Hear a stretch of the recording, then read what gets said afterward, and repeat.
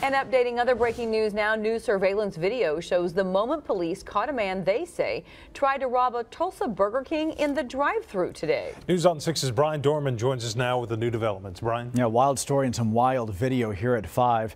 This new video shows the SUV that police say was stolen stopping in the middle of the road as the driver gets out and tries to run away.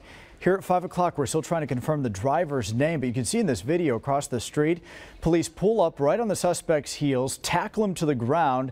It's all unfolded near Pine and Highway 75. Police say the SUV stopped moving after spike strips flattened its tires. Officers say the chase started a couple blocks from 41st and Memorial. That's where they say the man ordered chicken tenders and a Dr. Pepper in the drive-thru of a Burger King, then pulled a gun on the clerk. The worker at the window said, "Hold on a minute, let me get the manager," who then called police. We're told the suspect nearly crashed into a cop car as they pulled out of the Burger King parking lot.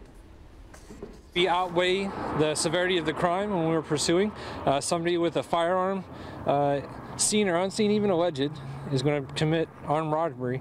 We're going to chase them down. Police tell us the SUV was stolen out of North Dakota, had a stolen Oklahoma plate. Officers also found a dog in the car. That dog was taken to the pound. Brian Dorman, Oklahoma's own News on 6.